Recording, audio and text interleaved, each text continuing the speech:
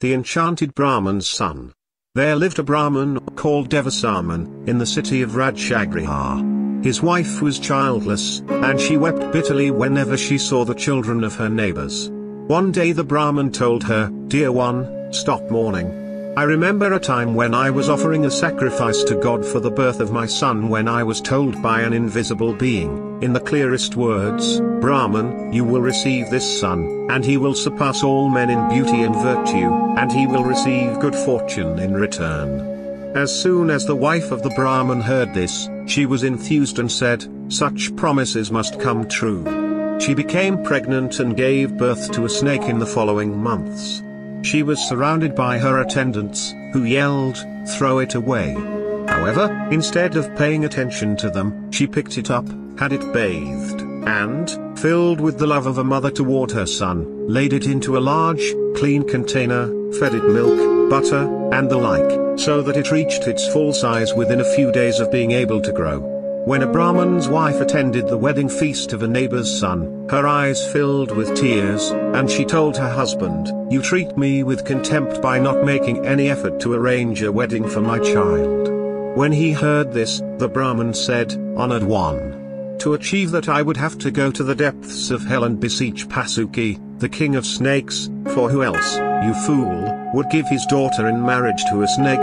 Having said this, he looked at his wife with her exceedingly sad face, and, for the sake of her love and in order to pacify her, he took some travel provisions and departed for a foreign land. After traveling about for several months, he came to a place by the name of Kukatanagara. There, as evening fell, he was received by an acquaintance, a member of his caste. He was given a bath, food, and every necessity, and he spent the night there. The next morning he took leave and was preparing to set forth once again, when his host said, "What brought you to this place, and where are you going now?" The Brahman answered, "I have come to seek an appropriate bride for my son." After hearing this, the host said, "If that is the case, then I have a very appropriate daughter. I have only respect for you. Take her for your son." Acting upon these words, the Brahman took the girl, together with her servants, and returned to his home city. However, when the inhabitants of this region saw the girl, who was beautiful, gifted, and charming beyond comparison, they opened their eyes wide with love for her, and said to her attendants, "How could you deliver such a jewel of a girl to a snake?" After hearing this, all of her companions were horrified, and they said, "She must be rescued from the murder set up by this old Brahman."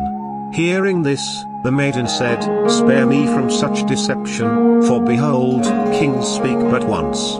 The virtuous speak but once. A girl is promised in marriage but once. These three things happen but once.